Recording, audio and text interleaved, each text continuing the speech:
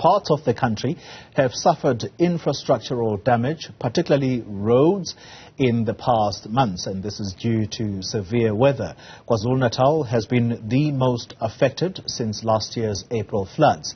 The newly appointed Transport Minister Sindisiwe Chikunga will have to hit the ground running and try to tackle these problems, including rail infrastructure. Well, let's speak to Minister Chikunga now, who takes over from Fikile Mbalula, her party's Secretary General.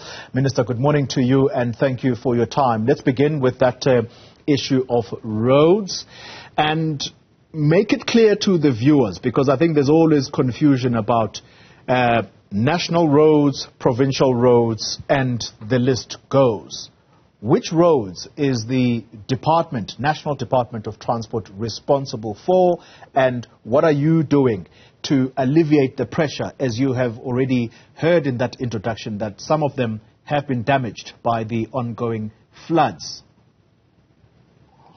Thank you very much, and thank you for congratulating us. Strictly speaking, the Department of Transport at national level is responsible for national roads. So these are the roads that are owned by SANRAL. These are the roads that are connecting cities to cities and are connecting South Africa to its neighboring countries.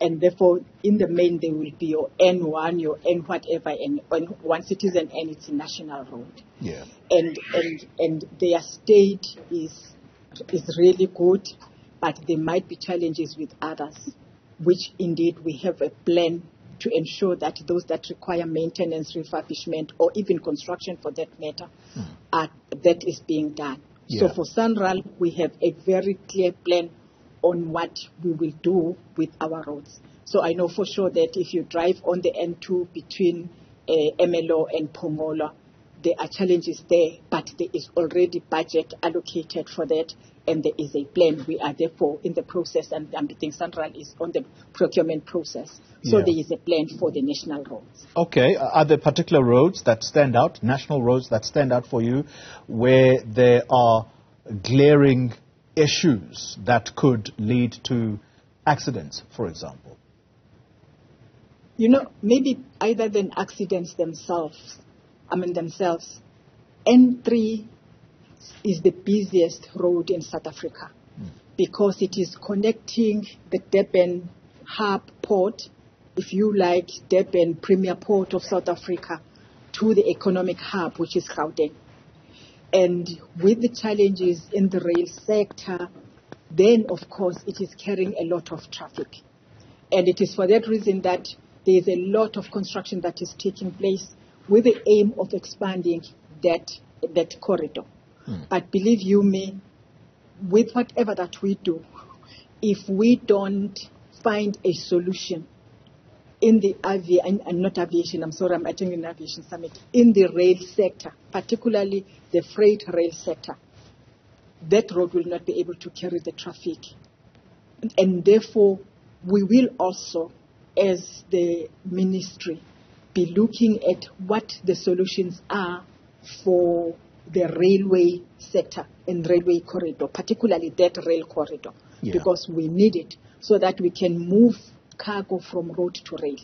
And this has been said, but we think that we have tangible solutions to that, because I think what we've been saying all along, it has not worked. But I still don't want to share it with you as to what my thinking is in as far as practically moving cargo from road to rail. You're being unfair, Minister. You could share this information. There's nothing wrong with Newzroom Afrika getting the scoop, but I'll take you up on that on another day. Before we move to the rail sector, Minister, I quickly want to conclude the state of roads. You've made it clear that SANRAL takes care of those roads, whether it be refurbishment and stuff like that. But e-tolls, is it now a done deal that national government has officially taken off the pedal from that particular project? It is now the baby of the Gauteng provincial government. Is that where things are? There are things that still need to be finalized. so that we can then say that that project is now a done deal. So there will still be issues. You will understand that the Minister of Finance made some announcements during his MPPS speech last year, and I think even this year. And I think the Premier of Gauteng also made some pronouncements. So there are still some loose ends that need to be finalized. There are still T's that need to be crossed and I's that need to be dotted. But I think at least we have moved from where we were, I think, a year ago. And that's just those things. And I think that's what I need to say about that. You're not at liberty to give us a little bit more. All right. Okay. All right. Let's then talk about the rail sector. Again, viewers may be confused. Who's actually responsible for the Ports Authority Transnet? I know for a fact that you're definitely responsible for PRASA. Are you responsible for Transnet as a department? Transnet is established in terms of the National Ports Act. The Department of Transport, the Minister of Transport is the portfolio minister in terms of that act. We are therefore a policy department, and then the Department of Public Enterprises is then the shareholder department and shareholding ministry as such. So yes, when it comes to policy, we are responsible for that. We then have a very important structure that is established in terms of the act that I've quoted, which is the National Ports Consultative Council, which is also established by the Minister of Transport to advise him on what is happening in our ports that might require policy improvement or review of policy. Yeah. So that is the role that we are playing as the Department of Transport.